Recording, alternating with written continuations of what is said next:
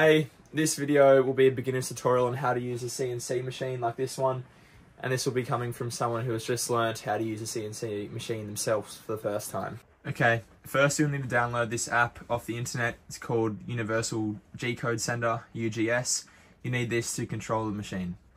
Okay, then follow the included instructions.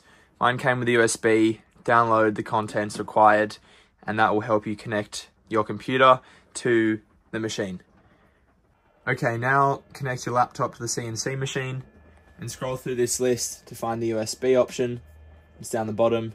Click that and click connect.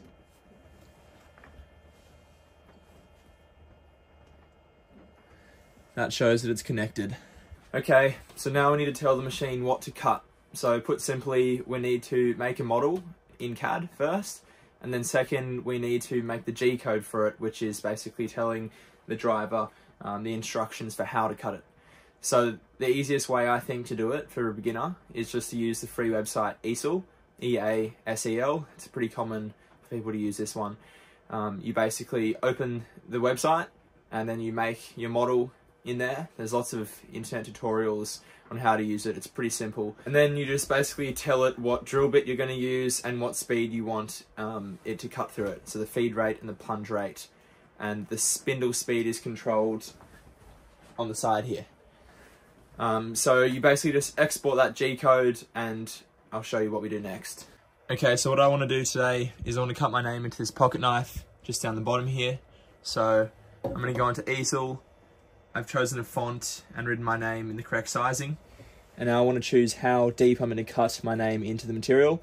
So I click on the text and click cut. I'm going to set it to 0.1 millimeters, enter. So you can see the color of that's changed. That means it's not going to be as deep anymore.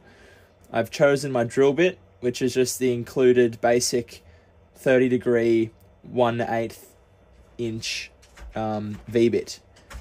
I've chosen that one because it's going to be really small text, so I need a really fine end mill bit to cut this.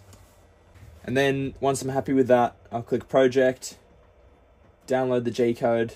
It's just one file because I'm only using one bit. Okay, just before I start, I just wanted to give you a bit of a tip, and that's how to remove the end mill from the collet. You'll find that once you loosen it all the way, it still doesn't come out, sort of like this. It's still stuck in there. Basically, once it engages again, you need to keep releasing it. Put your finger underneath to catch it. Yeah, so it's really important to get that extra bit of looseness on it. Okay, so now I've clamped down my pocket knife. I have zeroed the machine. That's telling it where I want it to start cutting from. I've had to do this manually because my Z probe hasn't been working, but there's lots of tutorials on the internet about how to zero the machine. It's pretty simple. Now I'm ready to start it.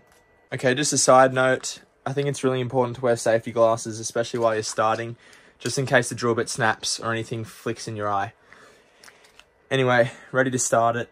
I'm just going to press play and cross my fingers and hope that it works. Okay, looking good. Just noticed that the pocket knife mightn't be fully flat because on the right hand side it's engraving a little deeper, and on the left not quite as deep. So I'm just going to go back to EASEL and change the depth of my cut to a bit deeper, maybe 0.4 millimeters. And that means I'll get the letters engraved all over the surface.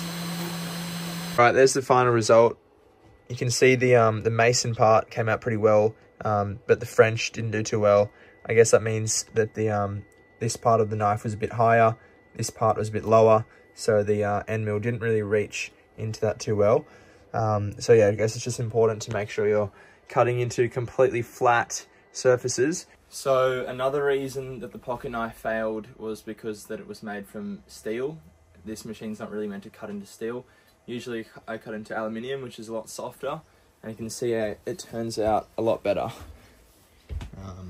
This is a side sill protector for a car that I make, and you can see it's a lot nicer.